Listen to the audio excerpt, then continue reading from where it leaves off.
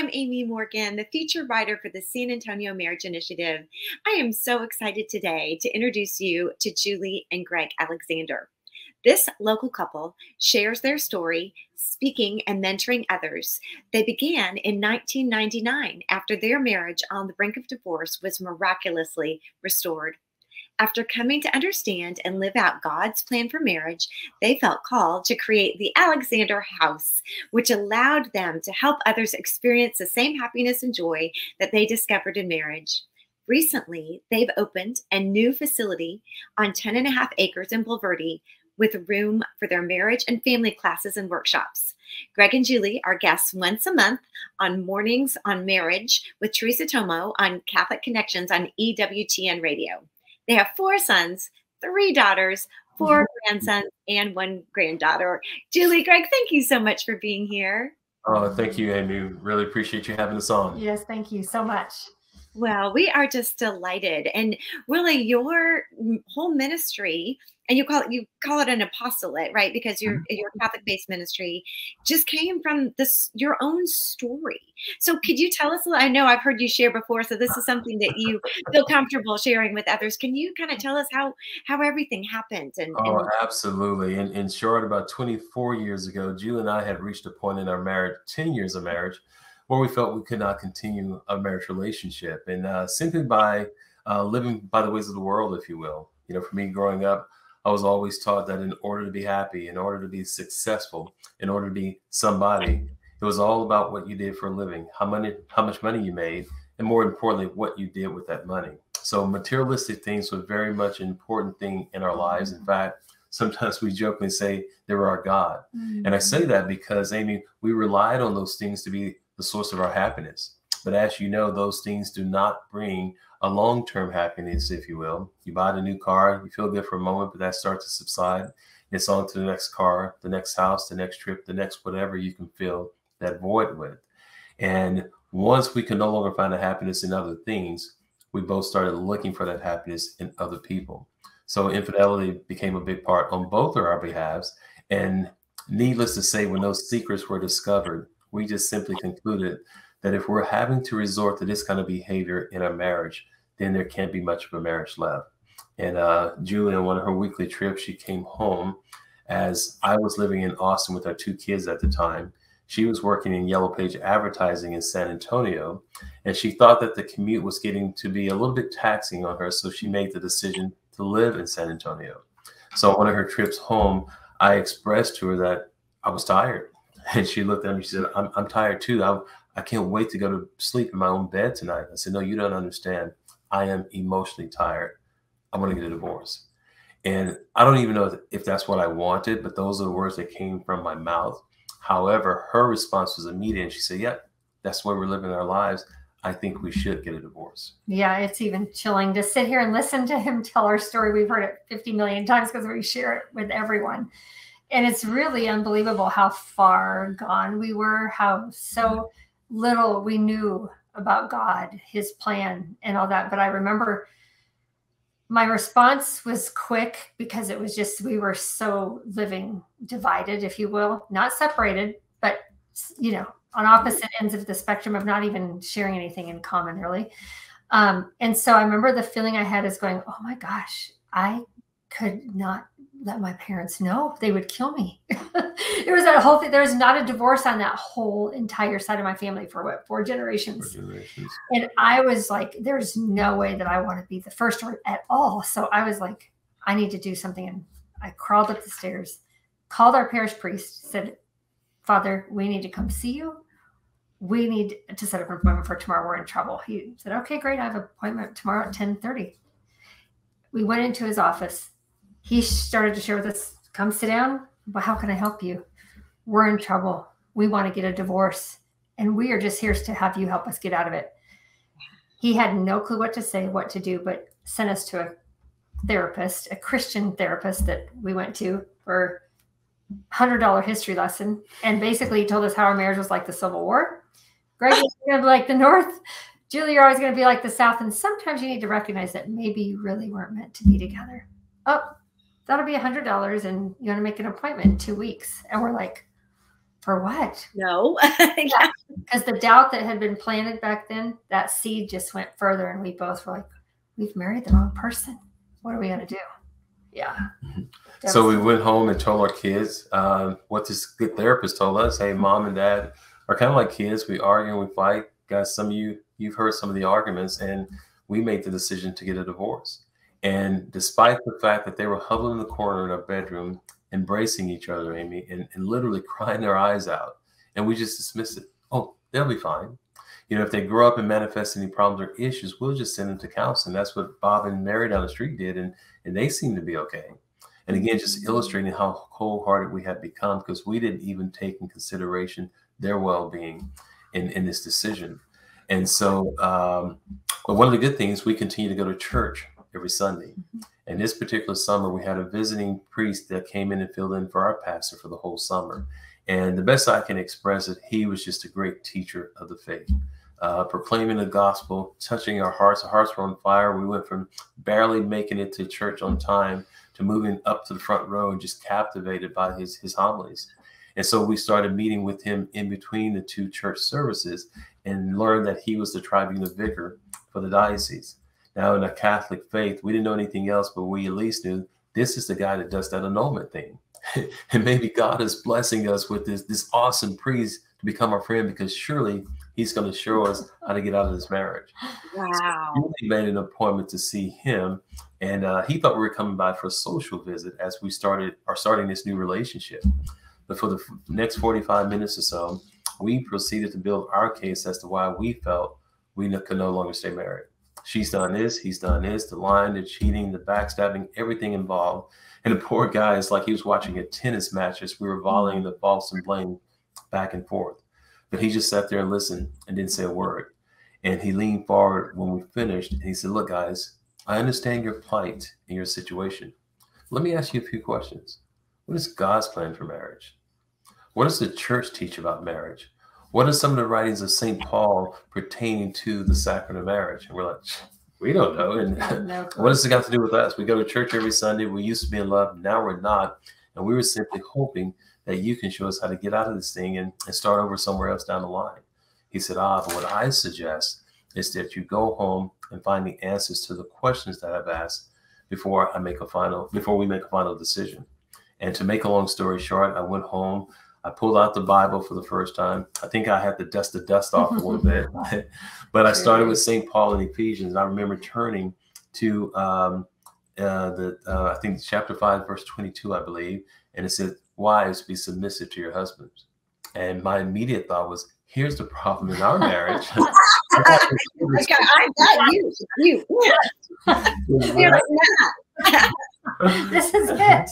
She's out working out all the time, trying to become this fitness queen and want to make $1 million.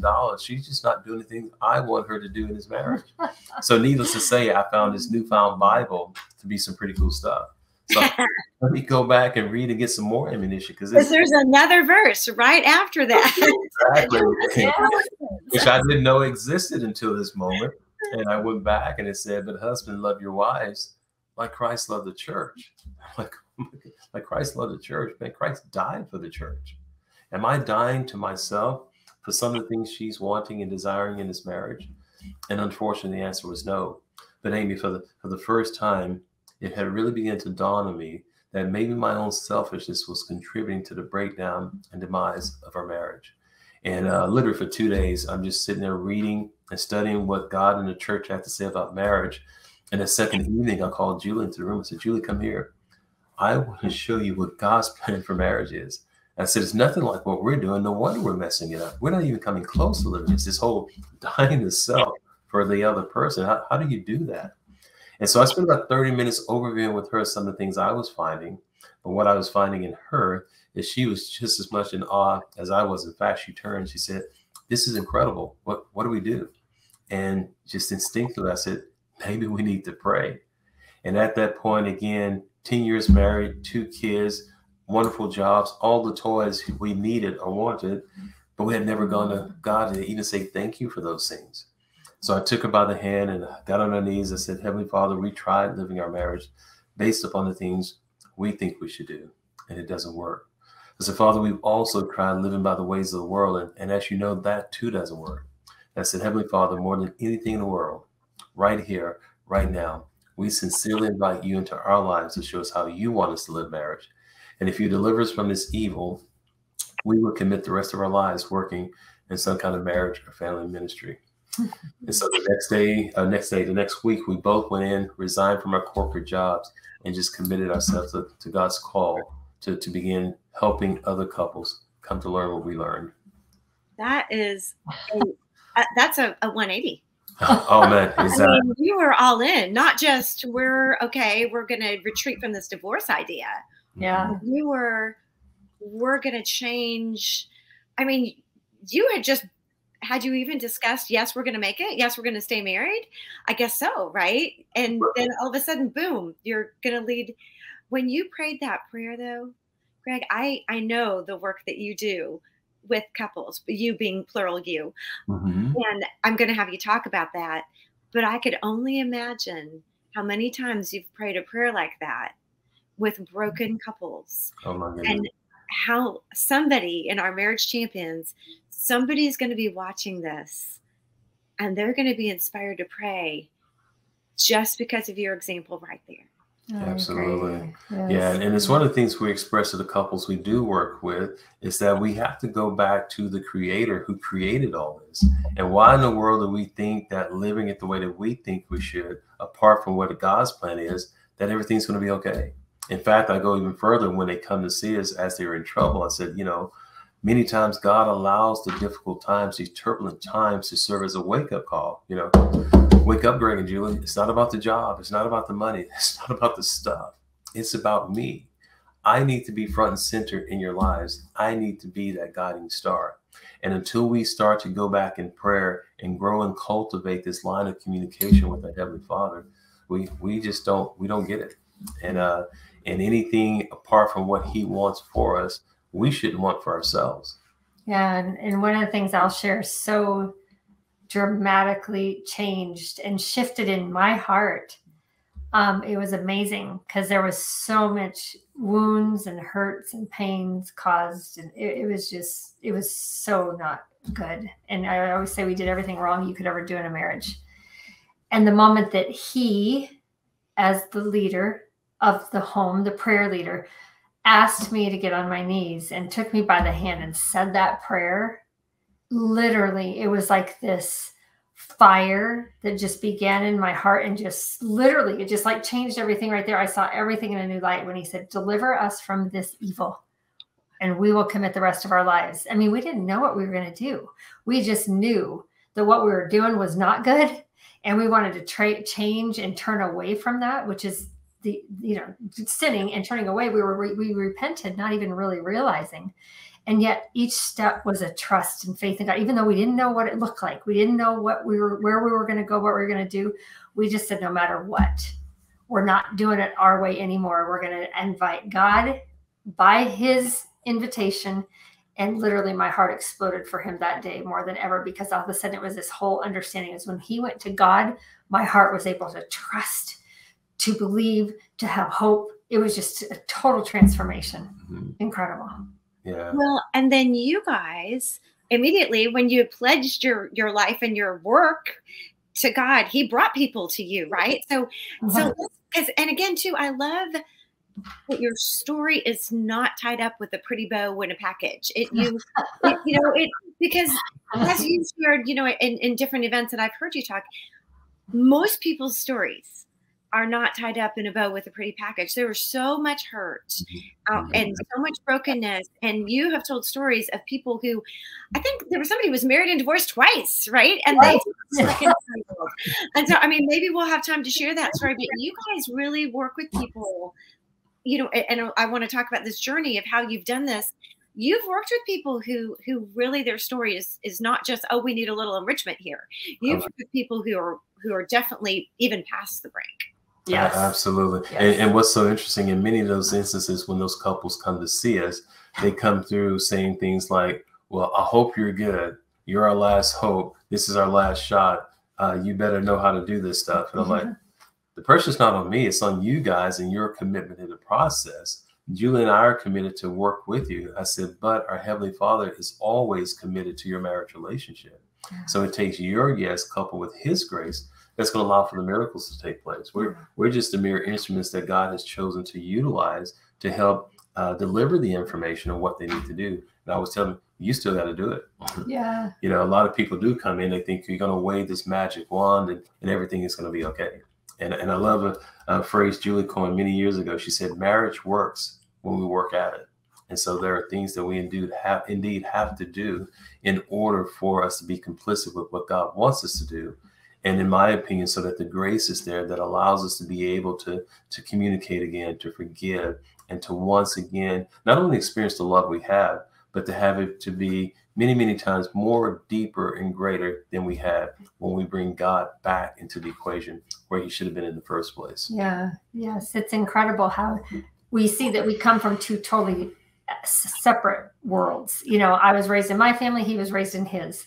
We have all these differences. And then we have people coming together and they don't realize that, okay, all of a sudden, let's just get married because you're cute and you're handsome and you're beautiful. And it's like that lasts about 5 minutes. It's like, oh my gosh, what have we done?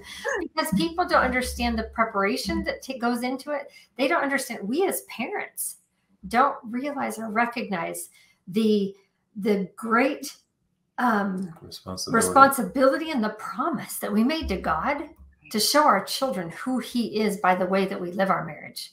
So our marriage is marriage preparation for these little children that grow up to then one day want to get married. And it's amazing, sad, and unfortunate that most couples that come to us who are wanting to get married and follow God's plan have never seen it modeled in their home or in their life. Well, that, and I will say, of all your children, you are such an example. 2 of your daughters, your grown daughters, do work with you. Yes. That's a huge testimony. Tell us a little bit. Now you do retreats and you have kind of a 6-part training process. Talk about some of the things that you created, and you kind of created all this from the ground up, right? Yeah, well, actually, God already had it. He just downloaded it to me once I plugged into the mainframe. And in all honesty, because as we were coming back in our marriage, making a decision to stay in our marriage, and we quit our jobs, of course, we had to start looking for these odd jobs to generate some type of revenue. So my promise to God was that if he continued to allow us to find these opportunities, I would continue to read and study on a daily basis. And so every day I pull out scripture and or the Holy Spirit would take me to a certain aspect of communication and whatnot. But I would always pray first. Heavenly Father, send me your Holy Spirit to reveal to me what you want me to know as I read this chapter, this verse, whatever it was that I was reading. And every day as I would read and I closed my eyes and the Holy Spirit would just start downloading. And so I would start writing. So literally everything we did to allow for our marriage to be redeemed in Christ came from the Holy Spirit. And so I didn't create all of this programming. It's just that I've been smart enough not to change what the Holy Spirit gave me. We figured if it worked for us, it could work for everybody else. In fact, in the last 24 years now, Julie and I personally have worked with over 5,000 couples in this process. And to date, there's only been 37 couples we haven't been able to help come back to a happy and holy, joy-filled marriage. And again, it's just a great testament to what God had. He's the creator. He knows what it should look like. All we have to do is go back and read the book and learn how to make it applicable to our lives. But so the Marriage Disciples program is that, if you could say, that flagship program that we have that couples know us for, in terms of helping other couples on a couple basis come to understand and live God's plan for marriage. Not just teaching them intellectually what they need to do, but also accompanying that information with the practical things they have to do and say in the context of their home to be who and what God has called them to be as husband and wife. We take that same information and we also have a one-day marriage workshop, taking those, what I call the 6 essential elements to a strong marriage and allowing them to understand God's plan for marriage, God's plan for chastity and sex in a marriage relationship, forgiveness and healing in marriage, to which I always say anyone who's been married more than 5 minutes knows the importance of forgiveness and healing in the marriage relationship. But then we also teach them what it means to be that servant spouse. Then we give some tips and tools on communication, but we weave spirituality throughout the whole process. Again, those ways of coming to understand God has to be number one, because he is the source and grace for who and what we need to be for each other.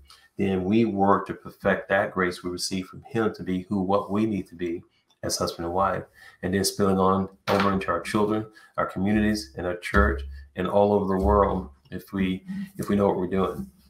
So it's just awesome. So those are kind of the main two programs that we conduct. Now having this campus, we're able to offer additional things as well. So we had our first St. Raphael reconciliation and healing retreat for post-abortive men and women as well. And that was a powerful first time event that we hosted, to see these people who have been carrying that weight from the abortions that they had received, and now once finally in their life finding that true healing to get over that pain, and really more importantly understand the forgiveness that God has extended to them for that sin once repented. And quick story, we had a lady who came to the last event, had her abortion 48 years ago. And Amy, in these last 48 years, you know, the trials and tribulations she's had in her life, carrying that burden, and that one day to see that face lit up like a light bulb and a smile all over the place, and just expressing the joy and happiness, and knowing that she was reunited with her Heavenly Father. And just an awesome event. Well, I am so glad that you brought up your new facility there, because you've got a beautiful area right there in Bulverde. Let's talk a little bit about that and tell again how that's going to allow you to do. I know you have some family things. Let's talk about your facility and then what's going on there, because it's already started, and you guys live there too, right? We live there as well. Yes. How many kiddos? Four or five still there? Living with you? We have 4 we had to check with each other because we have kids and we have grandkids. We have 4 grandkids running around, so there's kids all over the place, and it's hard to tell because they all look like me. Which one's actually mine? That's funny. You have beautiful children. I have seen them. Absolutely gorgeous. Beyond blessed. That's because they have a beautiful mom. Thanks be to God, it wasn't left up to me for their looks. It's amazing because we always talk about how the children are the crowning glory of the marriage relationship, and we have a pretty good crown. After we messed it up so bad, God just continues to bless. So it's amazing how here in Bulverde, we found this property. It's just amazing, perfect. So we have an office that we office out of here. We also have an area where when we do our workshops, couples come, they eat here. So they bring their own lunch, or we order lunch, and it's Cana Cafe.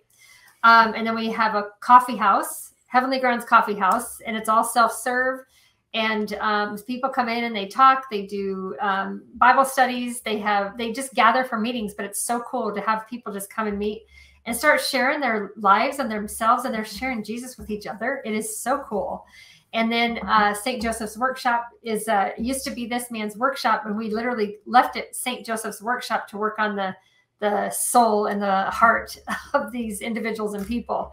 And so it's where we do our presentations. But what I love, love, love about what we do is God has blessed us so much with amazing people to donate to our organization. We're a 501c3.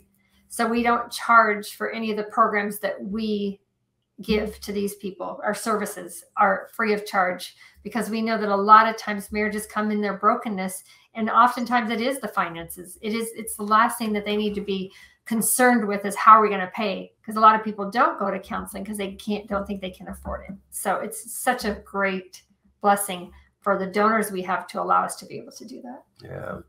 And the only thing I want to add to what Julie said, if you come to the property now, you'll see in the front, we have this big area that we just recently put AstroTurf in, and we're working on the fence because we're going to do monthly events for families, and not really being concerned with any kind of curriculum or anything like that, but just for families to come out and fellowship and enjoy like-minded brothers and sisters in Christ. And so we're really excited about that. In fact, we had an event a couple months ago where we had over 150 people here just doing just that, hanging out, getting to know and enjoying each other and sharing their life in Christ. It's just a beautiful experience. Oh, that is so wonderful. And again, too, you just had was it a workshop? It was just a last week or 20 couples, you said? The last one was just Saturday. We had, since the first time we saw you, we've had one since then. And we keep it limited, or I should say maxed out limited, to 20 couples, because it gives us a time throughout the day to really spend with the couples individually. If there's any additional help or assistance they need that they don't want to talk about in the group setting. So 20 is that magic number. And just again, phenomenal miracles, for lack of better words, that happened as a result. In fact, one of the couples we had actually came from an update that San Antonio Marriage Initiative put out, which is how they found out about the event. And so I almost said their names, but they sat front row and smiled the whole time. Yeah. And what's so amazing about the workshops is it is literally to strengthen your marriage. So we have couples coming that the husband's like, what do you mean? Why are we going? We don't have any problems in our marriage. And it's like that whole thing, that misnomer of people thinking if you're going to a workshop, there must be something wrong. Well, no, it's to strengthen. But there are those that come that are in trouble, that are struggling, that are having issues that they have not been able to discuss or talk about. And then there's ones that they get here and they realize, oh my goodness, we had no idea that God's plan for marriage was this. And so we need to change some things. So it's cool to see the different dynamics, but at the same point, you see all of them kind of converging in a sense, or they converse with each other because they don't really take the time to do it at home, or they don't know what to talk about. So we have them here captive. They go out to their exercises and come back. And now they go home and take those exercises that we give them as tools to use for the rest of their marriage. Absolutely. I love it. And you do some training too, right? For marriage champions. Yeah. You have a intake process of how you identify those who are ready to take that next step. Well, you know, what was pretty cool is that we stopped identifying and picking and choosing. We waited for God to touch their hearts, to call them to us. And so all of again, marriage disciples we have working with us now are all individuals who felt that call and reached out to us. And it's been a beautiful process in training these guys, because we were inundated. In fact, up until about 6 months ago, we had about a 7-month waiting list for couples to get to us. And now we have 7 different additional couples trained, all the way from New York, all the way down to Alabama and everything in between. And we now have it both in English and in Spanish as well. Yeah. And so God has just graced us all over the place with now people to come and to help carry the load. And another beautiful thing is that the people that come, one of the requirements we have is that their marriage has had to have been in difficult times at some point in time in the relationship. Because as we receive the couples that come in with the varying degrees of problems, we're able to match them up with someone who has walked in their shoes. And there's nothing like sitting across the table from someone who has understood what you're going through, has been there, done that, and have come out and survived on the other side. Yeah, it's beautiful, beautiful to see. We have Robin Zamora, who helps in the marriage disciple training, and she's the marriage discipling director of marriage disciples. And it's so cool because she too came from that struggle, that getting over issues in their marriage, as everybody does. And she came to us 12 years ago and said, I want to do whatever I can to just give, because what you're doing is so important. And she's so good with these people, because in training them and understanding and picking those that call her, and she spends so much time speaking to, she partners them with a really good couple that matches their issues that they're going through. It's just really beautiful to see. Well, that is such a testimony. And I could just see how our marriage counselors and marriage champions and people who are listening, that they really just to connect with you, because you, like you said, Robin helps get them just right to the right person. And everyone has struggles.